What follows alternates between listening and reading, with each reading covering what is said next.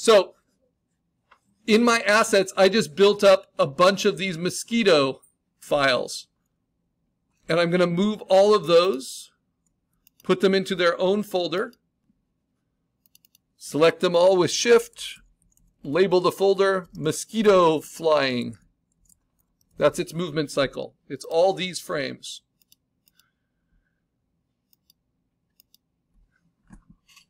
That way, when I want to animate my next frame, my next keyframe, it introduces a mosquito coming in from this direction. Just to get from keyframe 1 to keyframe 2, I decide how many mosquitoes are going to appear before my creature starts to appear, right? So I open up that folder for the mosquito cycle, and this is the next frame. So then I hold down Option. I'm on the topmost visible layer, have that selected. Hold down Option, say Layer Merge Visible. This is just if I want to move it to my stage. Command A to select it all, Command C to copy it all. Go to my stage, Command V to paste it in. Now I have 2 frames. Pretty simple. Now I hit Command D to deselect. I delete that merged layer, and I can do the next one because I don't have my creature yet. So I turn off the earlier one, turn on the new one. Same steps. Option, Layer, Merge Visible. Command A, select it all. Command C, copy it all. Go to my stage. Command V, paste it all. I know it's my stage because I have that little timeline showing in that corner. And it's called my stage file. So now I have 3 animation frames. Then I hit Command D, deselect, on and on and on. I think I have to kind of choose. Once the mosquito gets past this rock, I'm going to have my creature emerge. So all I need are these 2 asset layers turned on, my background and my chosen mosquito. And then I merge them together by holding down Option, Layer, Merge Visible, Command A, Command C, and then paste them in to move them onto my animation phase. And this is what I have so far. 4 frames of animation. And I like that he passes over the moon so you immediately notice it because it's not very big in the frame. And animation isn't great at subtlety. So if you can't have clarity in terms of scale, at least I can have it in terms of contrast here. So I know by moving it in from the side over the moon that the viewer is going to notice that because it's the only thing moving. Okay, now deselect, get rid of the merge frame, go to the next mosquito, turn off the old mosquito, Option, Layer, Merge Visible, Command A, Command C, paste it in. Now, what if I want to change this asset a little bit?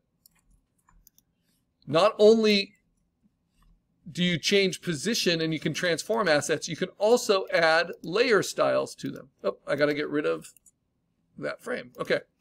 So maybe once it gets to here, it starts to glow a little bit more. I don't have to recreate that layer. All I have to do is double click and give it a layer style where it's glowing a little bit more. Just on that frame, right? Like a firefly, it really starts to glow. In fact, I can add an inner glow too. Make it pretty subtle at first. I don't want to make it too strong. But now it's kind of just catching more of the moonlight. And it's even hard to tell how that's different. So I like this because I can toggle. That was my last frame. This is my new frame. Sometimes I'll hit Command O on both of them. So they're both the same size, right? I don't know why it's jittering a little bit, but you can see that's going to be the change. So now what do? I combine it all. Option, Layer, Merge Visible, Command A, Command C, go over to my stage, Command V, paste it in, go back, Command D to deselect, delete the Merge Visible, go to the next one, and this is something really cool. Do I want it to blink on and off, or do I want to move the effect onto the new layer? You can move effects between layers. You can also copy them on. So what I might do instead is say, right click and say copy layer style, and then on this one, paste layer style. But maybe I just take its overall opacity down a little bit. Maybe up its inner glow, but dim its outer glow. And then, Option, Layer, Merge Visible, Command A to select, Command C to copy, go to my stage, Command V to paste it in.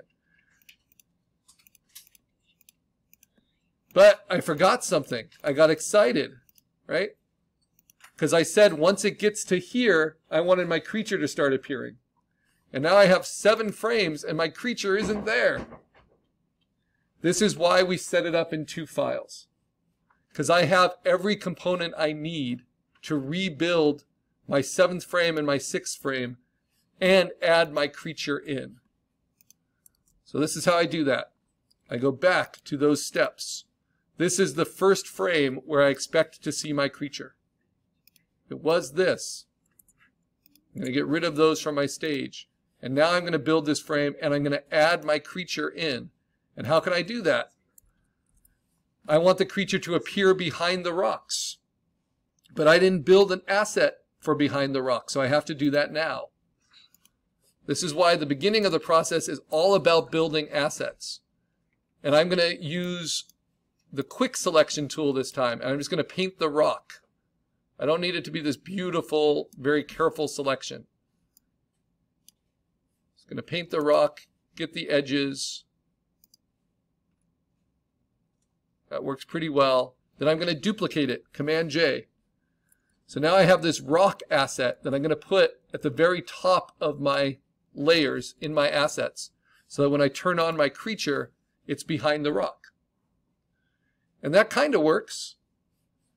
But I also need to create an asset for this, because that also overlaps my creature, right?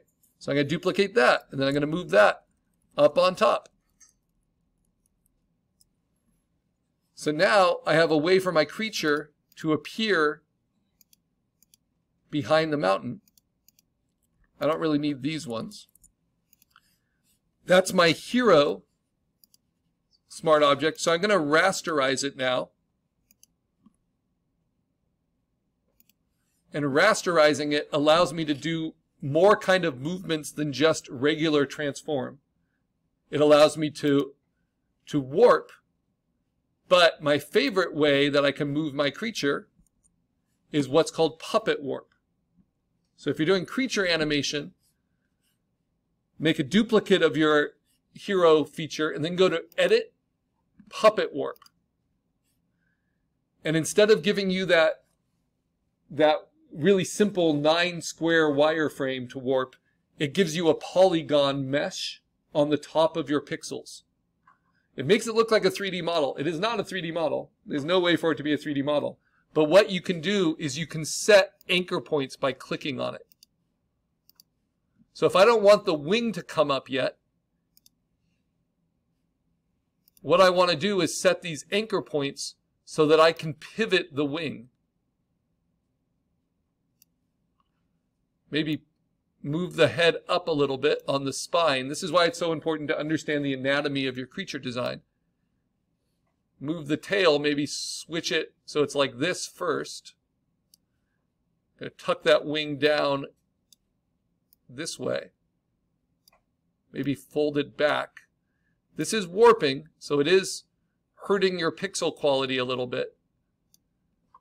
But for animation, it works just fine. Okay, so here is my creature. Then maybe I just do a regular transform. Oh, I don't have all the rock there. That's a problem. I'm going to fill that in. That's the problem with quick selections. And take that from my background, duplicate it, move it all the way to the top. And then I'm going to merge these 3 rocks in the foreground all together. There they go. So now they're covering up my creature. And now I can figure out the positioning of how do I want that creature to kind of appear.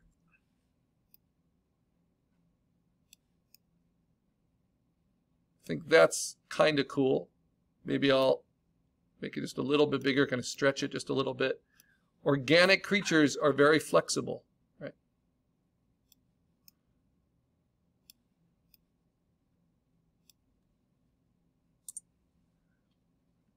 So let's just save it there. And then that can be my next frame. Now, what if I don't like how bold my creature looks? Because I'm going from this frame all of a sudden to this frame. And I still want people to pay attention to the mosquito moving, right? So what if I dim my creature? Well, how can I do that? I can just use opacity. Or I can use a texture overlay. I don't need to be fancy about it. And I'm not going to be showing the creature's foot, though it's kind of cool that it's there. But I can just cut that out if I want to. Or I can use Puppet Warp again. Edit Puppet Warp. Set the anchor points. You have to set them each time for like the joints. And then move that foot back a little bit.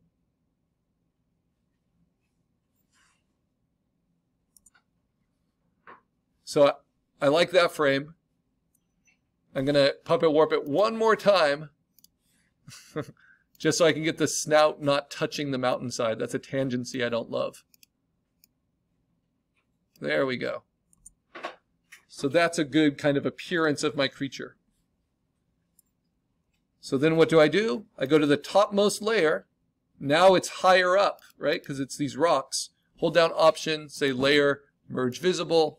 Select all, Command A, Command C to copy it all. Go to my stage, Command V to paste it in. And we have the appearance of my creature. And then I might think, you know what? That's cool, but what would be even cooler, this is why you do tests first, is that I want my creature, I'm going to duplicate it, and I'm going to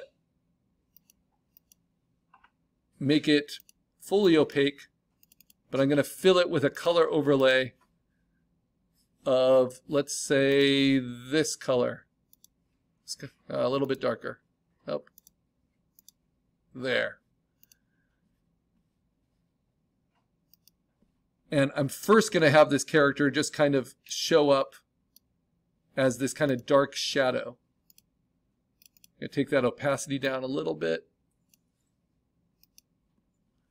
because I think that's more effective than this. And so I can change my frame. Right?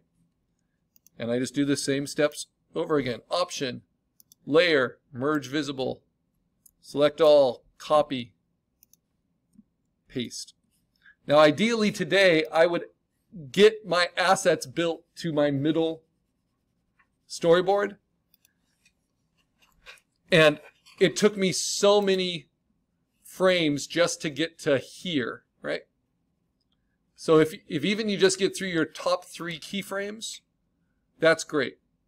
That's not bad at all, because now I have an animation test of at least that beginning line. So how can I run the test? First I save it before I put the frames out, and then I say make frames from layers. And then I set my timing by selecting them all. I use a default timing of other 0.3, and then I play it. And I see my mosquito move, and I see my creature up.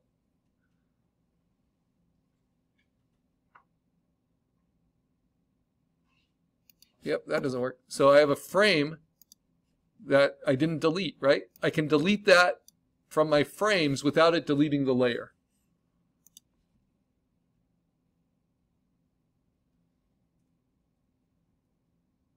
Okay. So that's where I'm going to save it and leave it, and I can delete that layer I'm not using.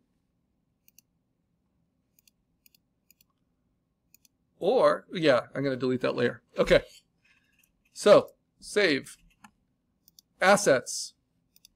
Except for the merge layer, which makes it so you can't see what you're doing, you're going to save. And you're just going to keep making more asset layers. You can organize them into groups. But this will allow you to keep telling your story, right? And have full control. So to see how it all finishes up, I'm going to show you